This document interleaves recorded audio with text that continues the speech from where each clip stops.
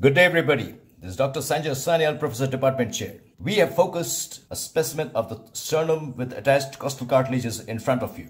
Now, if you were to take a good look at it, kind of reminds you of Excalibur, the legendary sword of King Arthur. So therefore, the parts of the sternum have been named according to that of a sword. In front of us, we see this portion here. This is called the manubrium, which means the handle.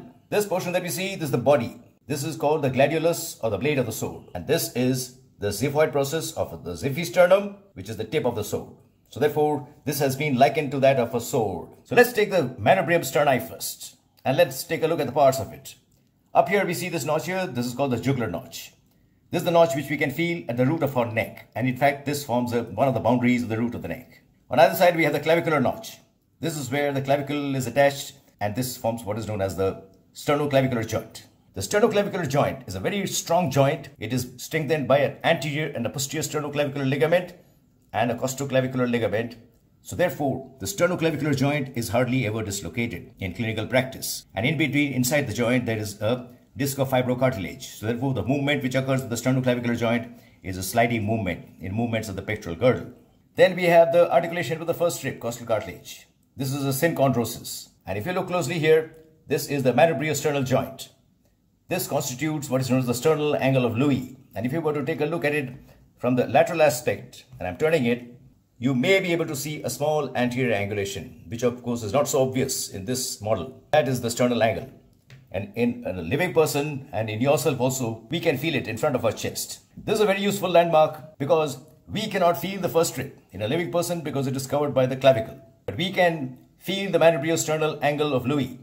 And we know that attached at the junction of the manubriosternal joint is the second rib costal cartilage. So once we have felt this, we know that the attached rib is the second one, and therefore we can count the intercostal spaces from there onwards. We know that this is the second intercostal space, third intercostal space, and so on and so forth. That is the importance of the manubriosternal angle. Now let's come to the body here. Body, if you look very closely, it has got 4 segments. These are the embryonic remnants of what are known as sternibrae, which correspond to the ossification centers. The manubrium comes from one ossification center, the sternum body comes from 4 ossification centers, or the sternibrae, and the xiphoid process comes from one ossification center. Later on, after birth, they all fuse, and therefore they form a small ridge here.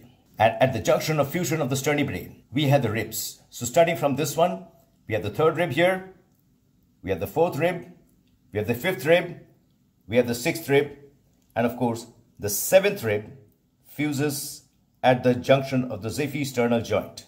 The 2nd rib onwards, junction with the sternum is a synovial joint. So there is a small degree of movement possible.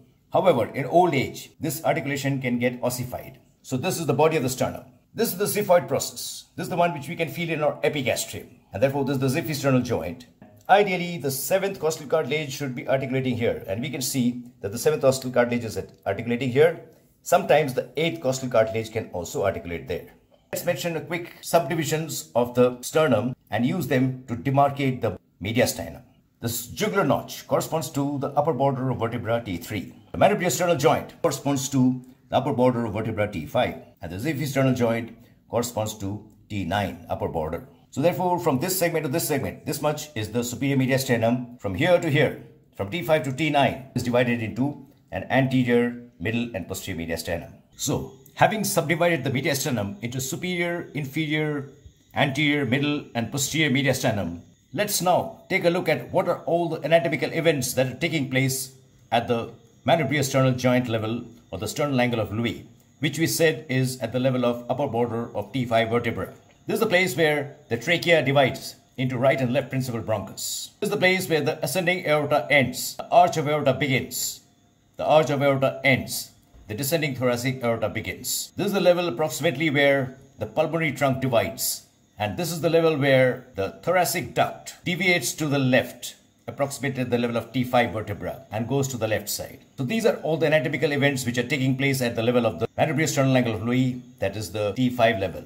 Anterior mediastinum is mostly empty. In children, it can contain the thymus. We can have a superior sternopericardial ligament attached to the manubrium sterni and the pericardium. We can have an inferior sternopericardial ligament attached to the pericardium and to the xiphoid process. These are some structures which can be present in the anterior mediastinum. Let's come to the muscles which are attached to each of these parts. Attached to the manubrium sterni, we have on the anterior surface is the sternal head of the sternocleidomastoid muscle. If I turn it around, attached to the inner surface near the upper part, we have the sternohyoid and the sternothyroid muscles, which are the infrahyoid strap muscles. Attached to the jugular notch, we have the anterior and the posterior layers of the investing layer of deep cervical fascia. And in this location, there's a small space which is referred to as the suprasternal space of Burns, which contains the jugular venous arch and a lymph node. Attached to the sides of the sternum, we have the sternocostal origin of the pectoralis major along this. And on the inner surface of the sternum, we have attached the transversus thoracis muscle, which attaches by multiple slips like this. 3 or 4 slips of the transversus thoracis. They constitute innermost layer of the intercostal muscles. And running on either side of the sternum on the inner surface, we have the internal thoracic artery and the internal thoracic vein till the 6th space. So therefore, this is the 2nd, 3rd, 4th, 5th, 6th space. And from the 7th space downwards, it becomes musculophrenic artery, which runs and it supplies the diaphragm. Let's come to a few clinical correlations pertaining to the sternum at this juncture. Sternum surprisingly does not have too many clinical correlations. We can use the sternum for bone marrow biopsy because it is filled with bone marrow inside, spongy bone inside.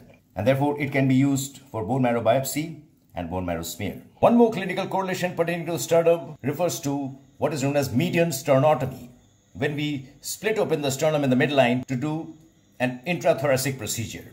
And thereafter, we have to repair the sternum by means of steel sutures. Sternal fracture is not very common, but it can happen. Repeated punches to the chest can lead to sternal fractures.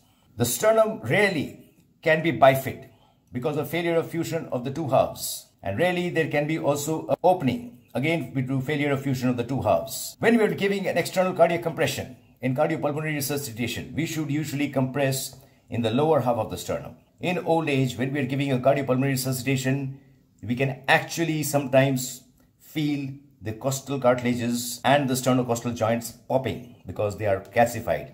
And rarely, they can also lead to surgical emphysema. It has also been documented that if by mistake, if a person gives compression low down and over the xiphisternal joint or below that, then the xiphoid can fracture from the xiphisternal joint and it can penetrate into the abdomen and can enter into the liver, producing liver hemorrhage.